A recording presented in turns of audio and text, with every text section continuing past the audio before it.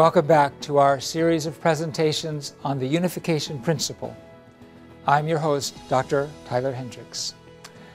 We have learned that the origin of sin lies in the misuse of love and abuse of power. Now, we have to ask, why God, who must have known about the fallen acts of the first human ancestors, did not intervene to prevent the act of the fall? If God had stepped in at the moment before the first human ancestors fell, it seems like there would have been no fall and humankind would not have to live in pain in the midst of crimes and wars. Was the fall of man part of God's plan? If so, of course he wouldn't have blocked it. But did God want all of this suffering and evil and terrible history to take place? Did he want that? This is one of the most important unsolved mysteries of the ages. Let me set the record straight. From the unification point of view, the human fall was not God's plan. If it were his plan, why would God have given the commandment not to eat from the tree of the knowledge of good and evil, warning them that they would certainly die? We have studied why and how God created the universe and human beings. Did he give them the commandment just to watch them disobey it because he knew they were supposed to, and then punish them for it? What kind of parent is that?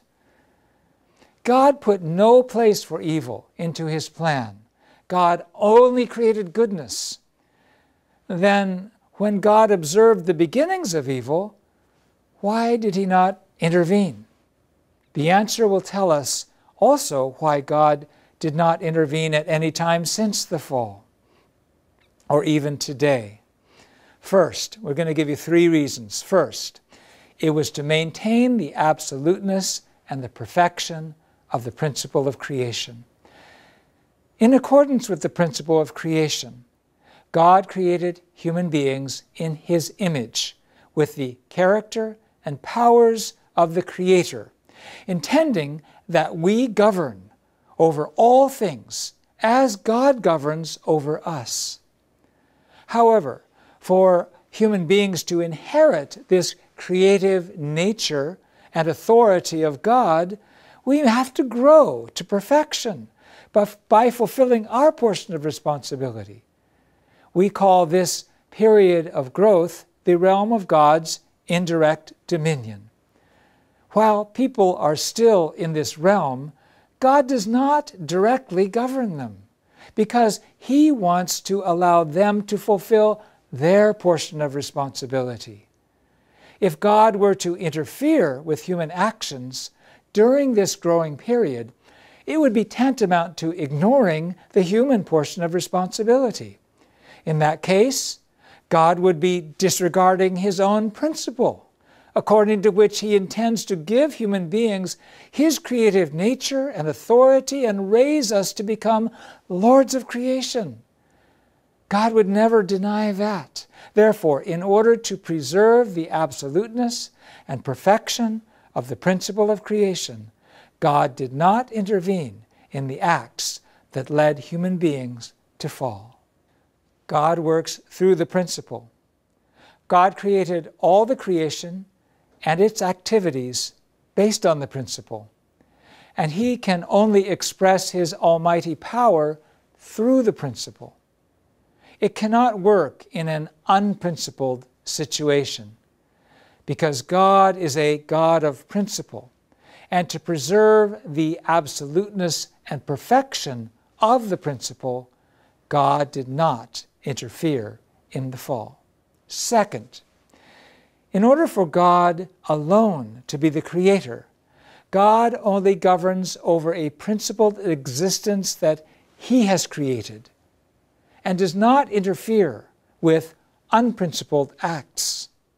Therefore, God does not regulate any unprincipled existence that he did not create, such as hell, nor does he interfere with any unprincipled act, such as criminal acts. The reason is that if God were to affect the course of such acts, they would necessarily be given the value of God's having created them, and thus they would be recognized as part of the principle. Consequently, if God were to have intervened in the fall of the first human ancestors, he would have been attributing to those acts the value of his creation and recognizing them as principled, creating a new but completely chaotic principle.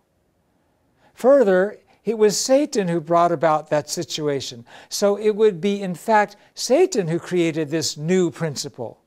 Satan would stand as a creator of the fruits of the fall, equal to God. Therefore, in order for God to remain the only creator, he did not intervene in the human fall. God is not an unprincipled God. He is a principled God. Satan, or an evil spirit, or an unprincipled criminal have nothing to do with God. These things cannot be part of God's creation. When it comes to unprincipled crime, because it is in the human portion of responsibility, God has to keep silent. God watches the unprincipled criminal acts while feeling tortured, miserable, so sad we can't even imagine. During the growing period, God only intervenes based on the results of our words and actions, for which we take responsibility. The third reason God did not intervene was to make human beings, us, the lords of creation. God is the God of heart. God's heart takes substantial joy in his human man, woman, boy, girl, object partners. The creation is a symbolic object partner of God's heart.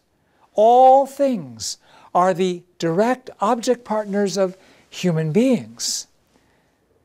As their subject partners, we feel joy when all things receive joy from us. And we mediate this joy. God feels this joy in us and through us. Therefore, in Genesis 1:28, it states that God gave the blessing to human beings to have dominion over the creation, dominion of love. Accordingly, to have dominion over creation, there's a qualification for human beings. Human beings cannot be subject partners to the creation while in a position equal to the creation. God is qualified to govern us because he is our creator.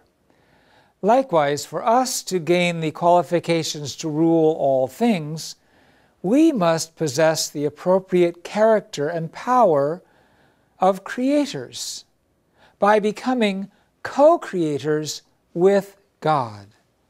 In order to give us creatorship and make us worthy to govern all things, God has human beings perfect ourselves by accomplishing our own portion of responsibility until the end of our growing period.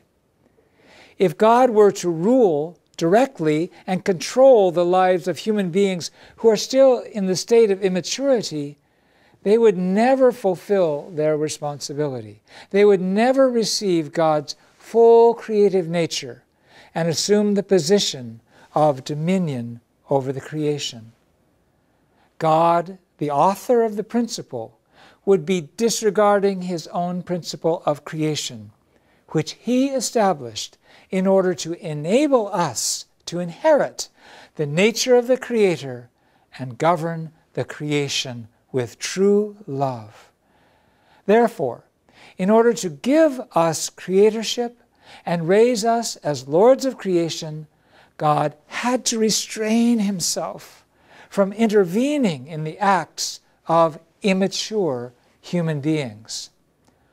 We know that God knew about the fallen act. Even though he could stop it from happening, he did not interfere, not just because it took place, but because, number one, God acts only through the principle of creation. In front of unprincipled acts, God had to force himself to be silent, because God placed human beings in the position to have dominion over the creation. Thus, to maintain the absoluteness and the perfection of the principle, for God to remain as the Creator, and for human beings to have a true dominion over the creation, even though God knew about it and had the power to stop it, he did not interfere in the fallen act.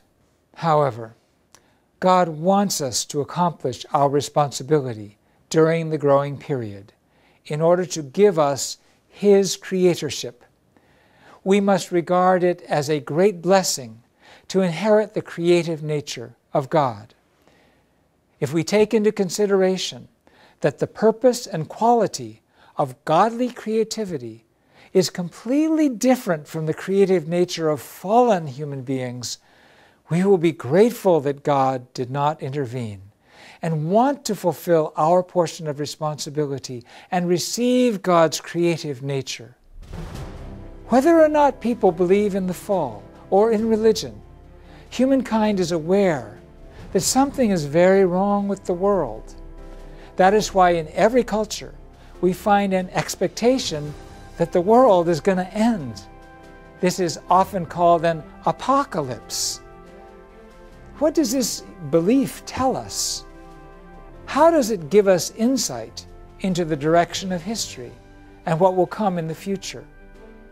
We will discuss this in our next session. Thank you so much for listening. See you then.